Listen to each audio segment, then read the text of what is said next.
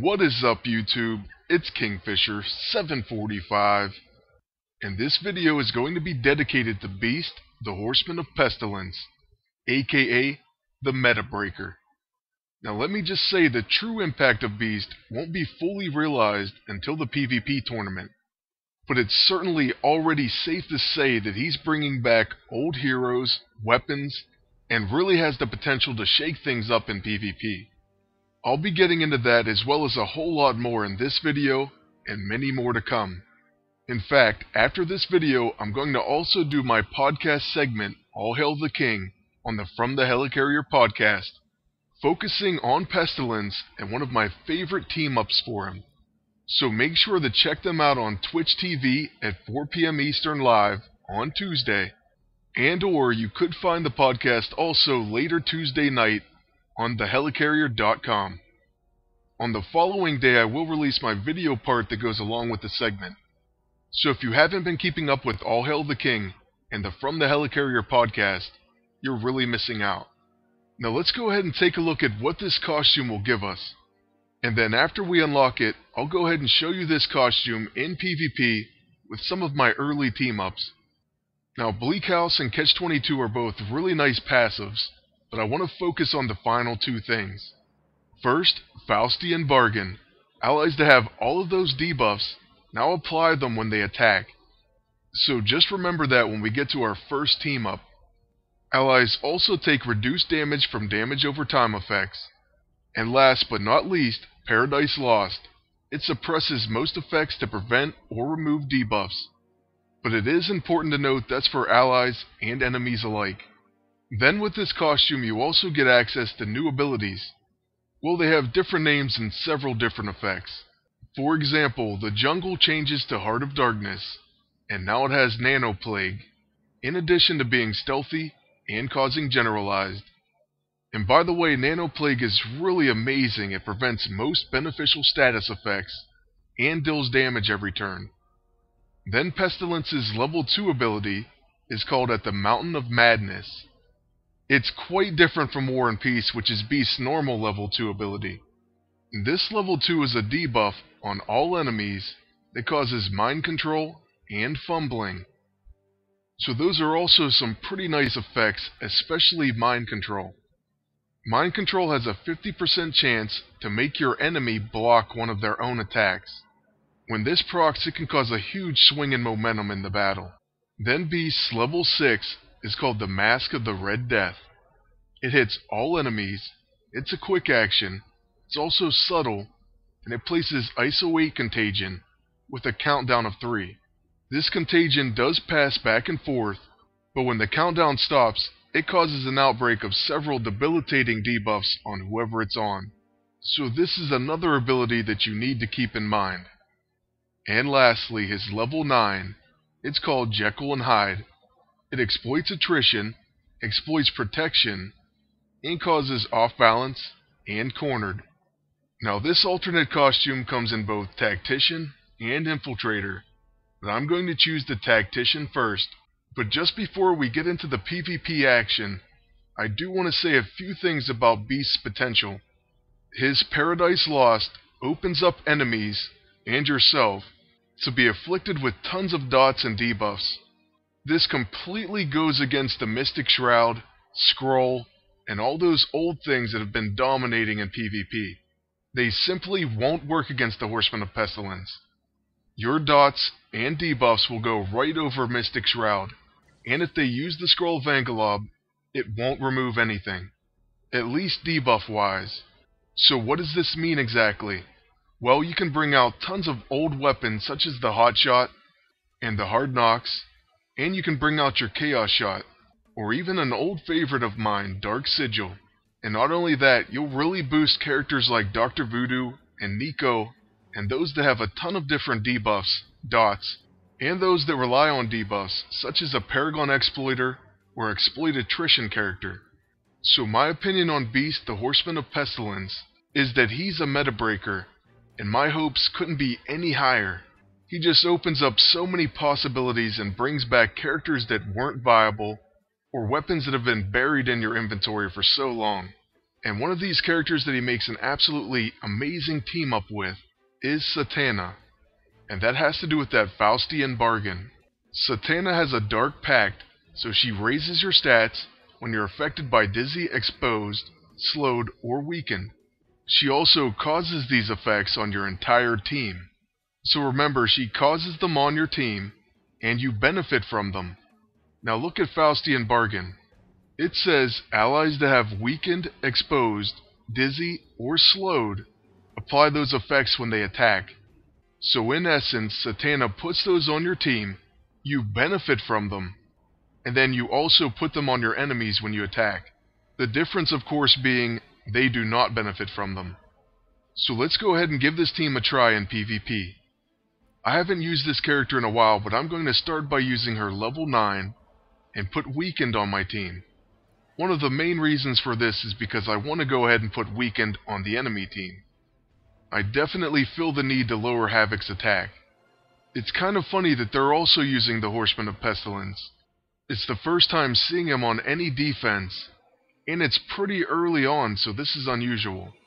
This was one of my first team ups shortly after they released this costume. And now my team does have Weakened, so we're ready to put that on whoever we attack.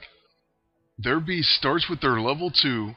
That's kind of scary because we do have mind control and fumbling on us. Now I will start with our level 6, and we actually don't mind if we get hit with that outbreak, because it will help us out with Satana's Dark Pact. Next, since we do have a Tactician, I'm going to single target attack Havoc, and then I'll gain Tactical Maneuvers. But first, let's go ahead and put Weakened, Nano Plague, and Generalized on Havoc. And now we can use our level 2 and place mind control on their team. Hopefully they'll end up blocking some attacks for us. Mind control definitely seems to kick in, but fumbling, that's another matter. I guess we'll just have to see if that actually works for us this time. Their agent uses the Blackest Void, which is pretty annoying because we can't get rid of that Disoriented. But let's go ahead and use our Short Fuse, so now we have Enraged. Then I'm going to use the Shepherd's Staff. And lastly, we have to kind of worry about using the Axe. One of the reasons is because we are disoriented, and I don't want to hit our team too hard if we do hit them. So instead I'll use the Voodoo Staff, and I'm going to use it on their agent. But first, let's go ahead and look around. And there you see they do have Relentless on their entire team.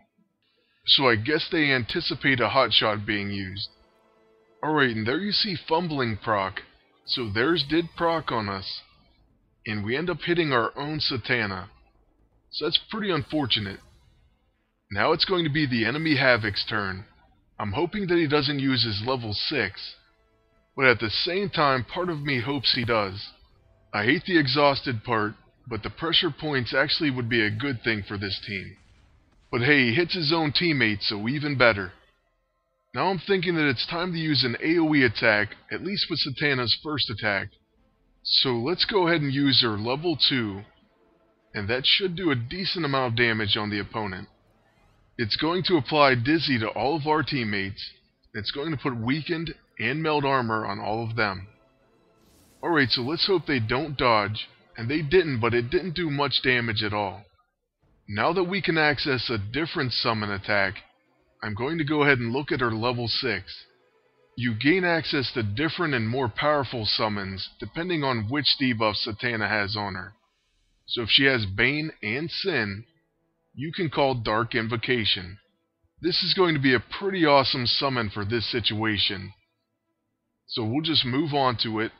There it is, it hits all enemies, it's catastrophic, exploits corruption, and then it's going to cause Dizzy and Weakened. And it also is going to place Exposed on our whole team. And that's a much better hit than our level 2. Now their entire team is at about half health or lower. And that's even with the Spirit Field weakening it by 30%. So here goes the Evil Pestilence's turn. And then it's going to be 2 attacks for the good guys. He does use his level 9, but it doesn't do too much damage to us. And now, like I said, we're going to get 2 attacks with our beast. Then we can also gain tactical maneuvers as well, so this could be quite devastating for their team. I'll start by using Jekyll and Hyde on their agent. But there goes that mind control, so we do hit Satana instead. She dodges some of the attacks, and she really isn't that badly hurt. Now it's time to hit that blaster, so that way we can gain an extra turn, and at least we're going to have a chance to take out their agent. So let's try this again, Jekyll and Hyde on their agent. And we do hit him this time, taking him down to 6,540 HP. So he does live through it, and he's going to attack us. But look at all those debuffs on him, he's not going to do that much damage. If he hits, he will pass on that contagion though. But even if Outbreak does go off, it's not going to be that big of a problem. Now my agent, he's not going to get a chance to act, but we do get Satana. She has that level 9, which has Soul Drain. It also has Fatal Blow, so we're going to kill their agent and heal a ton of HP back. So watch this regen, 10,000 and then an extra 20,000. At this point in the battle, we have it pretty well in hand. We have high health on all 3 characters, and they only have their beast left with 22k HP. So hopefully a Jekyll and Hyde will finish it. Now that's really close, 665 HP, but one more hit should do it. So I guess we won't mess around and we'll just hit him with our agent and the Warbringer Axe. Truthfully, this should be an epic overkill. So let's go ahead and see how much we can do. 54,581. Now moving on to the second and final battle of the video. It's already underway. We cut out some of the boring beginning parts, and they are using Rescue. So Rescue, meet Pestilence, your worst nightmare.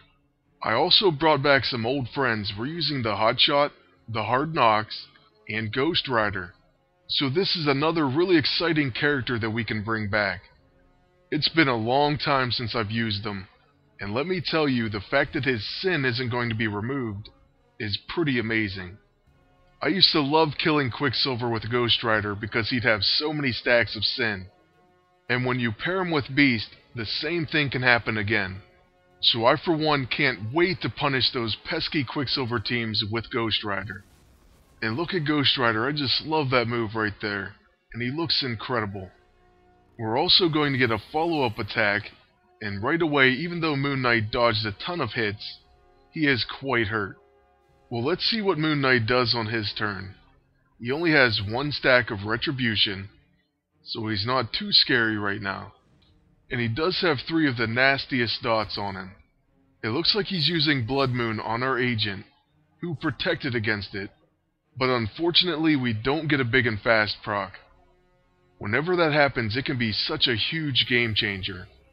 But we are getting a Bleak House proc from Beast, so he's going to put Oh My Stars and Garters, and we get Epiphany.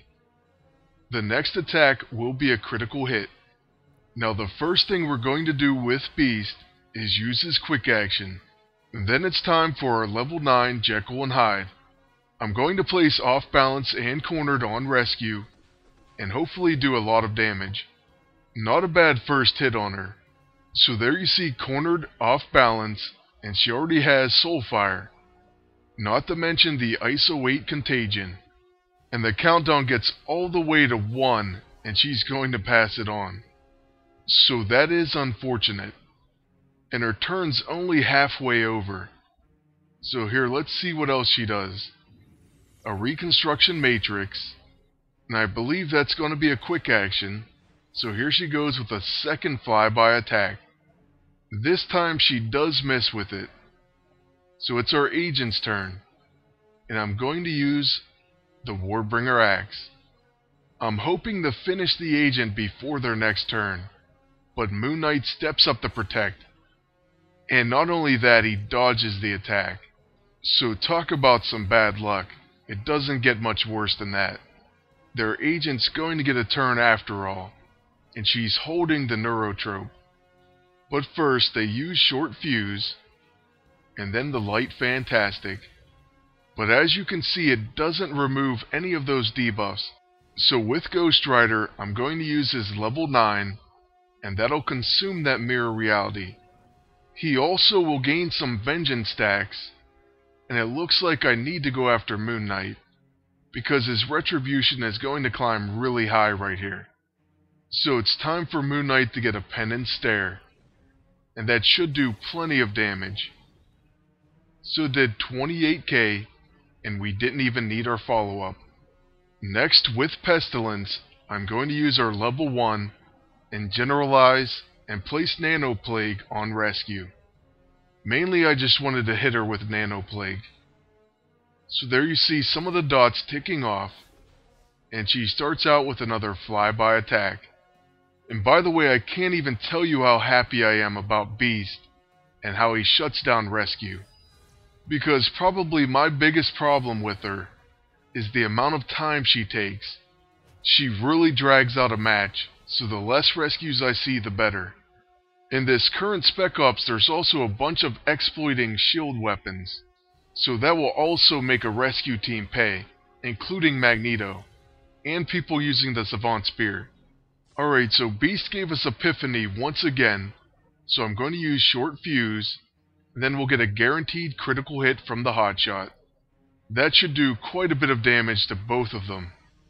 It kills Rescue, and hurts their agent severely. So this one's about to be in the books, and as it ends, I do want to let you all know that Rogue will be next, as Famine, and that should be released pretty soon. We'll be taking plenty more looks at all the Horsemen, including teamed up with each other. And I do have to say I really love teaming them up together as well. Also, make sure you tune into that From the Helicarrier podcast. I'll announce that amazing team up with Pestilence. Lastly, I want to thank you all for watching, and ask you to please like, comment, and subscribe. And until next time, good luck, and take care.